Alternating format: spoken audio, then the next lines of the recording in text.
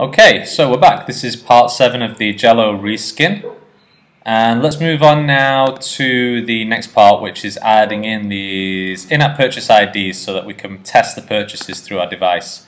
Thanks to everyone if you've made it this far in the video so far. This is, like I said, this is part 7, and it's you know, great if you guys are following along in this developer diary. It's not a tutorial and it's not really specifically focused on any particular tip. It's just me going through the process, and hopefully you guys are picking up some good information as we go along in this video. Just learning a couple of things on how to do like reskinning or adding ad networks into the game, or Flurry, or in-app purchases as we're doing here. You know, thank you so much for the support, everyone. If you've not subscribed, please hit the subscribe button below, or if not, please hit the like button below. That just helps this channel grow, and it keeps me doing more and more videos like these, and also the other business related videos. So thank you so much for everyone who's commenting and supporting on the channel so far. It's always awesome to hear from you guys every single time. I know I reply to comments quite late sometimes, or I do answer videos quite late, but I do read all of them when they come in, and it really it's great to see that, honestly. So please keep them coming. Please like, please comment. It's always awesome to hear from you. So, alright, so I've just got into the in-app purchase section. You will have 8 in-app purchases in iTunes for different hint packs, which are consumable, and 3 are for unlocking different board sizes, and 1 for removing ads, which are non-consumable. So these are consumable. Consumable means that the player can buy them again and again and again, and they have to pay each time. It's like buying coins. That's a consumable. Non-consumables are, for example, like the player unlocks a level, so they don't have to pay for the level again. They already unlocked it. You know, so that would be like a level or a weapon, or say some clothing for your character. And these 4 here, these are like non-consumable. So like remove ads, you know, the player shouldn't have to pay for that again and again each time. They can just re-unlock it if they change their device, or if they uninstall the device or uninstall your app. They can re-unlock that for free later. But these ones are consumables, so let's do these first. Consumables, select. I just called my wife before. I said, get me some Starbucks, but she said no. She said she's too far away. What a pain. Anyway, whatever. Okay, so... Okay. Right, so we've got to change this.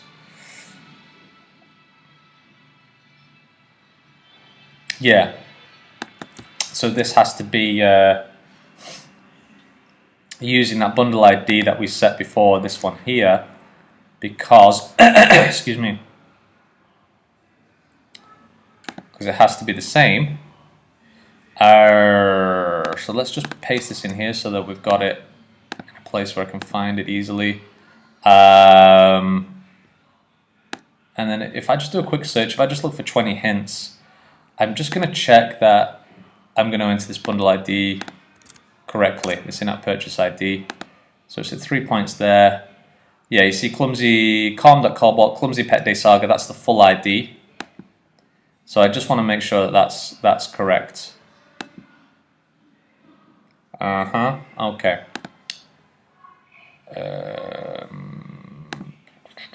Reference name.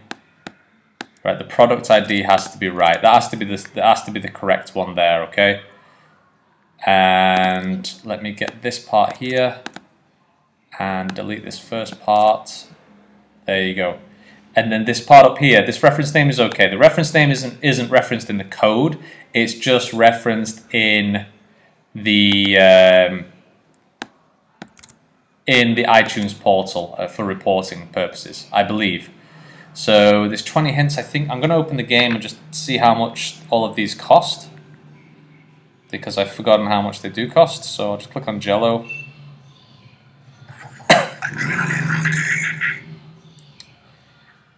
So that we get this all right. I think this first one is actually $1, if I remember correctly.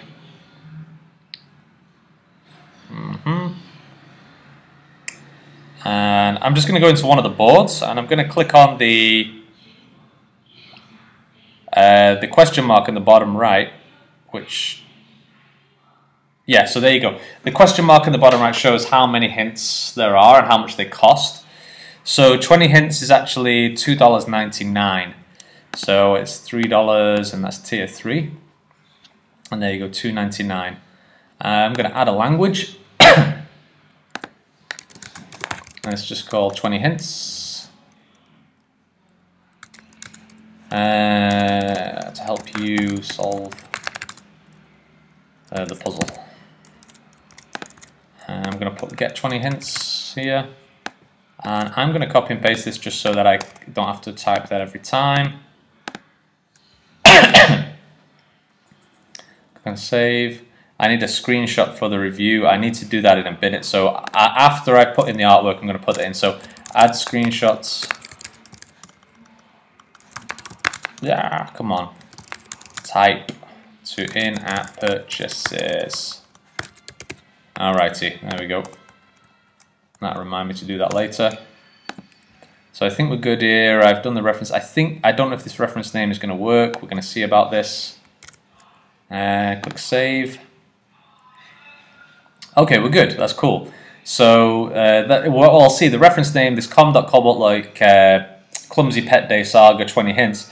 That'll appear in iTunes, and I know exactly what game that is. So that's cool.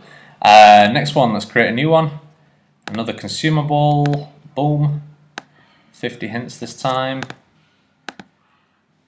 And see, I kept this here just so that we can copy and paste it real easy. And again, I'm just going to do a real quick check in the code just to make sure that that is the one that does exist. There you go, 3 again, so that's correct. Okay, that's cool. Back into there, and I'm just going to use the same one as the reference name as well. 50 hints, how much does this cost? I'm just going to check on my iPod. That's $5.99, so tier 6. Rock and roll. And you can set them to any price. You can set them in the code to be a different price as well, but I'm just going to stick to what they've got in here.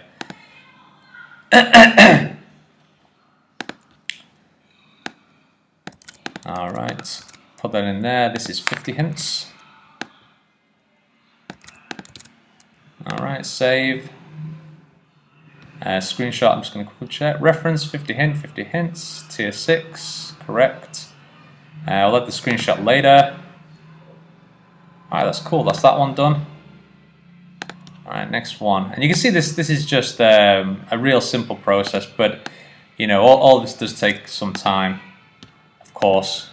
But the first time I did this, it really did take like a lot of research on how to do this, a lot of reading.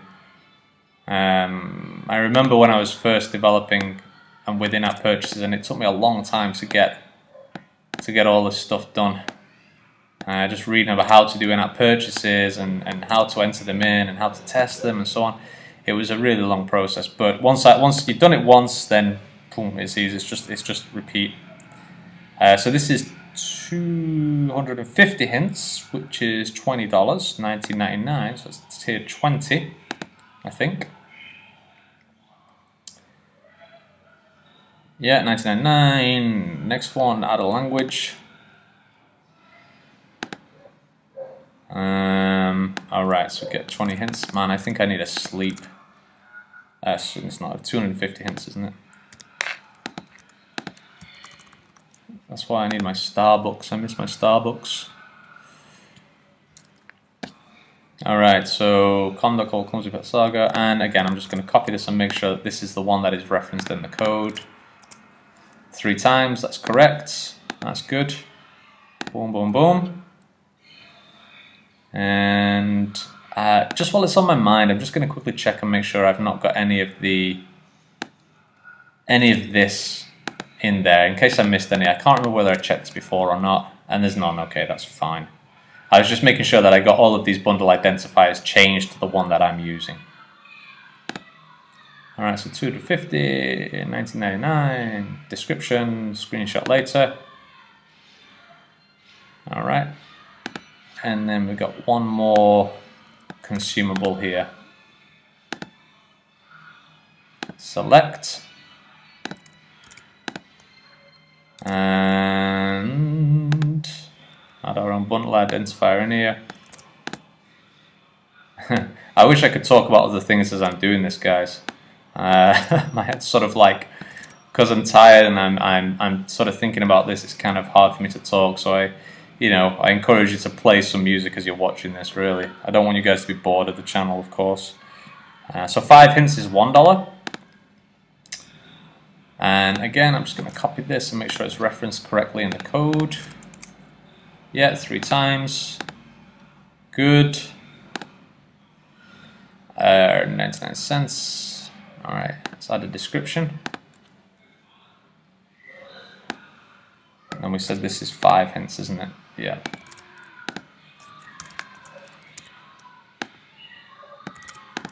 Five hints. Boom. Alright, come yeah, it's cleared for sale, yes, $1. And save. Alrighty.